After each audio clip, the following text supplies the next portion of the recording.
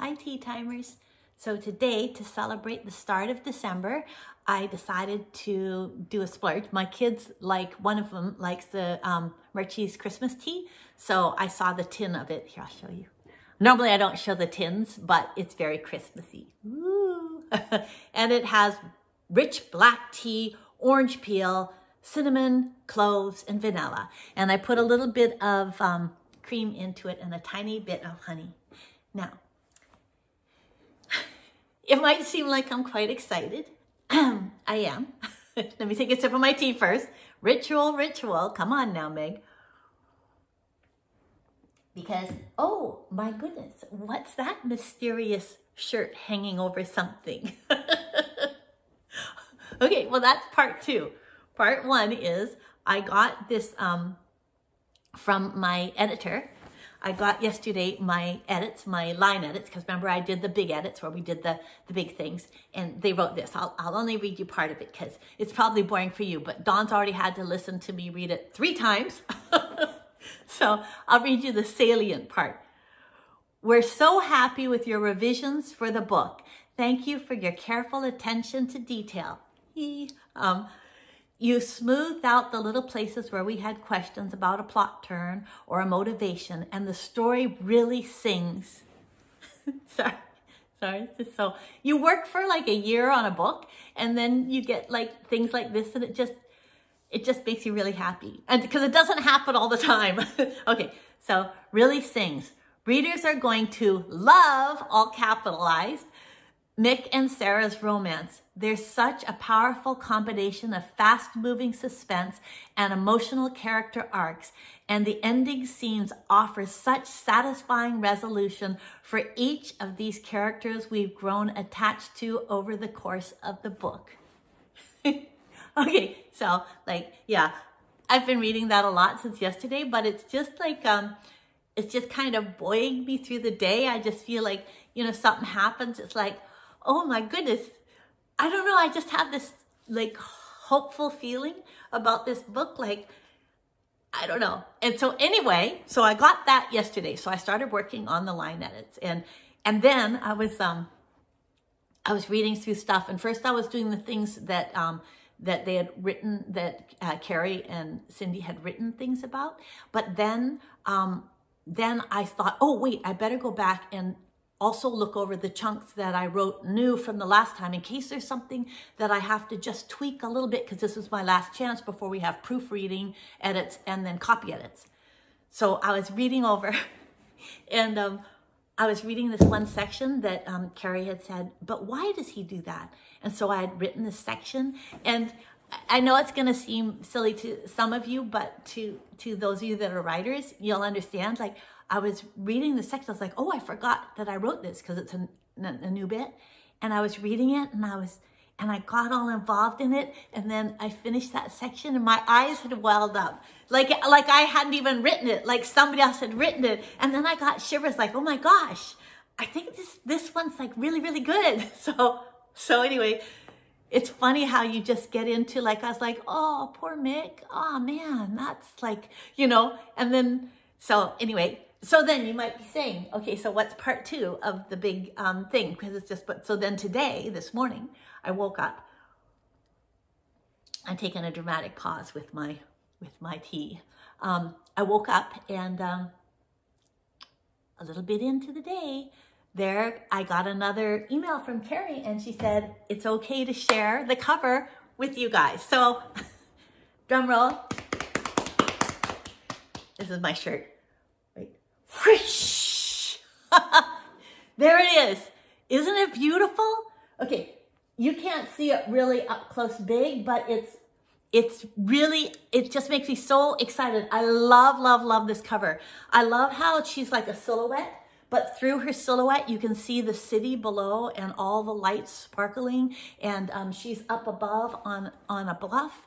And when they sent me this thing, remember I told you I was really excited, but I couldn't share it with you yet. I was flung back to when I was 7, and we were traveling. Our parents had pulled us out of school in the spring and summer, and we were traveling all around America and Canada painting post offices. And The kids we were camping, like we were just camping out by the sides, you know, by the side of the road. We'd find a place that had a creek, because in those days there weren't a lot of fences and things, and we just had everything thrown in the back. It was kind of a caravan of cars, and our stepdad had taken out the seats in the Volkswagen van and put a big mattress there so that when us kids were traveling, and my mom had her banjo and her guitar, and you know, we'd play games in the car, or, you know, she'd strum and we'd sing to probably stop us all from squabbling. And there were several cars, so sometimes you were in a different car, and he had several people who helped work as well. And we had a contract to paint all these post offices, and they had a problem when they were painting to get the radiators, because in those days people heated, a lot of the older buildings had radiators heating, to get a paintbrush in between the radiators because it wouldn't fit, and they couldn't get, they were painting everything this kind of like pale green, it wasn't a very pretty color, and they couldn't figure out how to, and I figured out how. I was like, I could do it, because my hands were really little, because I was 7. So I just plunged my hands in the buckets of paint. I can't even imagine how much lead I've absorbed through my skin. And then I'd go like this in the radiators and get them in all the nooks and crannies. So then after that, I got to be part of the painting group instead of staying back at camp with all the kids. And that was really exciting, because then I got to have good eats, because the people, the grown-ups who were painting, they'd get like, I don't know, like a bologna sandwich and a cookie and a cup of juice or something like that. And maybe, you know, it was like good. So I was really proud, like, yeah, I'm going to work.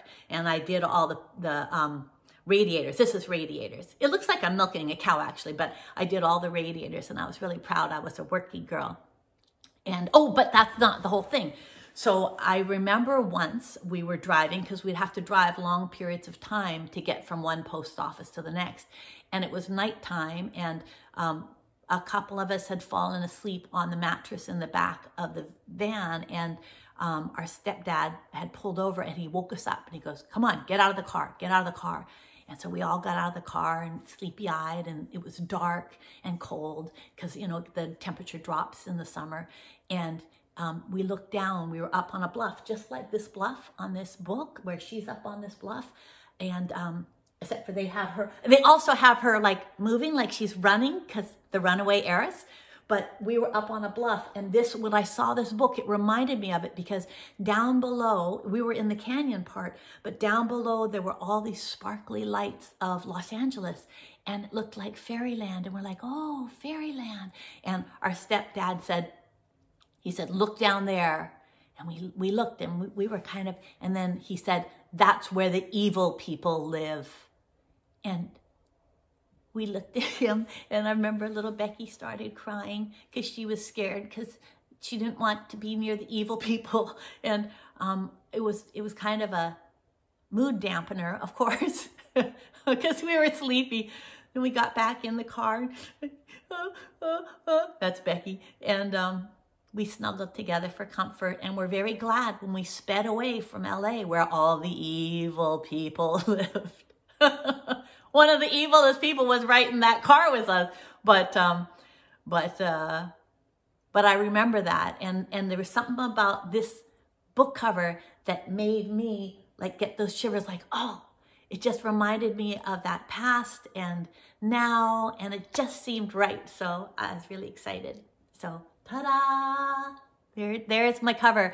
I wish you could see it really, really up close, but I'm sure they'll be starting to put it up, so you'll be able to see it better. But I really love it. So thank you to the Berkeley Penguin Random House design team for creating such a gorgeous cover. And what a difference my life has taken, because I lived in LA, and I'm not an evil person. And my sister lives there, and my daughter lives there, and they're wonderful people. So I don't know, it's just funny, the things that sometimes trigger memory, like you walk into a room and you smell a smell, and all of a sudden, you know, you're back to sitting on the staircase listening to the grown-ups argue downstairs, or all of a sudden you're a teenager again, you know, walking along the beach and the crunch of the pebbles under your feet. And so So what blessings, huh? The things that you don't expect that then all of a sudden, whoop, drop a memory into your heart. So what I did with this, last time you noticed I had lots of little markers of the ones I hadn't done yet. But then when I picked it up and over the weekend, whenever I saw it, it seemed like accusations. It was like, look at all those questions you haven't answered. Oh my goodness. And I started feeling overwhelmed. So I just put them all down here. But what I'm going to continue to do is probably move forward with the new ones because there's so many questions come in, which is wonderful. And thank you, Tea Timers. But every once in a while, I'll go back and snag an old one too, just because I'll try to follow them up. But on a day where I have to chat about my new cover and tell you about the wonderful thing that my editor wrote to me, I'm just so happy. So let's see. Okay. 11 San Rose. I just ordered a copy of Singing Songs. Looking forward to it. Is there a place online that would have copies of your books signed? A local bookseller you frequent, perhaps? Take care. And then Sarah Adams wrote, it's so brilliant, and so is Gemma. So thank you both. I'm really glad. I'm really grateful. Thank you. So the thing is, I think I could set it up. I'm going to try. So thanks for the recommendation. I'm going to try. So what I'll try to do maybe is if I can find a bookseller. There's a bunch of them in the States, but maybe I'll see if I can find one where I can send them some signed book plates. So then they can put them in the books that you guys want. And also I'll get one in Canada and one in the US. So I'll try to get on that and let you guys know like next time or the time, or I don't know, I might forget, look at all these, but I'll try to remember. But definitely you can set it up. Lots of times I'll do bookstore readings or signings, but it's hard because of the pandemic, so we're all staying in. But once this is over, then I'll probably be traveling around, and then I'll be visiting different bookstores, and I'll sign a product for them, and then they can send it to you. So, but I'll set up something.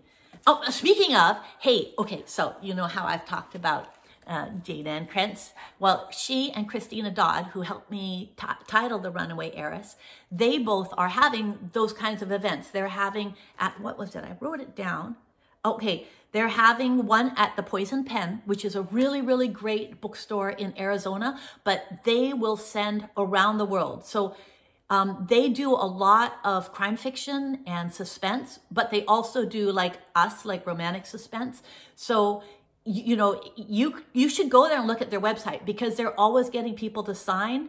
And Christina Dodd and Jane Ann Krentz are doing a virtual signing with them, I think this week sometime, and they're sending them a bunch of books, and then they're going to sign them remotely doing a live FaceTime, and then they'll send them back, and they can personalize them too and everything. And they're also having one at Pages 2 Books, which I think is in Seattle. And all of these places will sign and then send. They have books coming out in, I think one, Christina Dodd's one, The Wrong Alibi. I think that is